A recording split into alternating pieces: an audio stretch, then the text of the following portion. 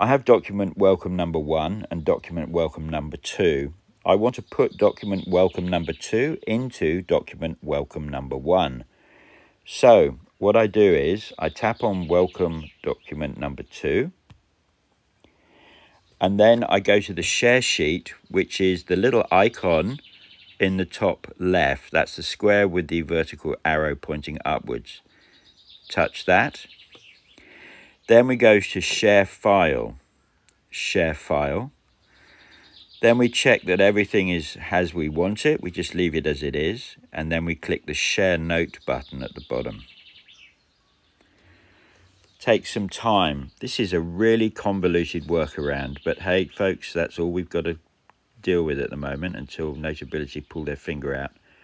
Then if you don't see Notability showing on your share sheet, then we just click more, and there it has suggestions Notability. So there, I tap it. It then asks me what I want to do with the note. So I want to add it to another note. So that's the bottom button. So there we have welcome number 1. That's where I want to add this document to. So I hit welcome number 1. It's then, if you look to the right, there's a tick to confirm it's there. And then at the top right, there is the text that says next. Hit that. Everything's okay. Now I hit import. 2 files sent to Notability. Right. Let's go back and look at document number 1. So when we open up this, this is what we've got. Number 2, it's got pictures of flowers and surfboards and everything else. And a dude surfing there. And a blank page which will have been transferred over. Open it up.